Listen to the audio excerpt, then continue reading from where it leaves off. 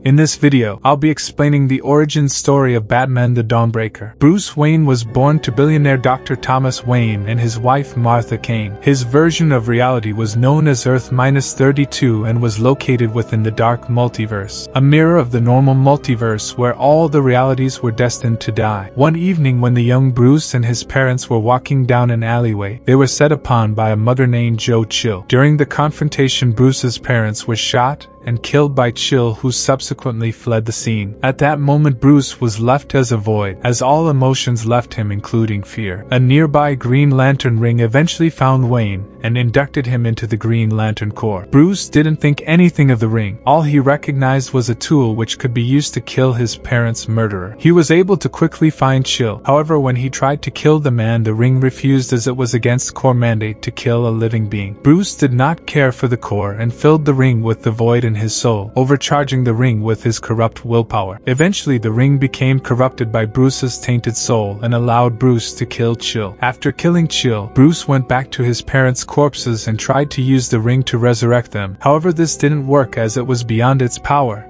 and could only temporarily revive them as undead people. Bruce would then go on to become the protector of Gotham City, known as Green Lantern, who executed criminals without mercy. Although the police of this city initially worked with Bruce, Commissioner Jim Gordon eventually pleaded with him to stop killing criminals such as Penguin, who he decided to bring in the open space, ripping him apart and letting his guts fly all over Gotham. Bruce believed that no one should stand in the way of his mission to rid the universe of evil, and so executed Gordon while constructing a Green Lantern power battery. Shortly after his murder of Gordon, the Green Lantern Corps arrived to apprehend the Rogue Lantern. However, because of Bruce's overcharged ring and his connection to the darkness, he was able to defeat and execute the entire Corps and the Guardians of Universe. Tired of being a lantern, Bruce decided to evolve into something greater. Stemming off of his greatest fear, bats, Bruce supercharged himself with a mixture of darkness and green energy, while immediately growing into an adult as he stepped inside the power battery. With this power,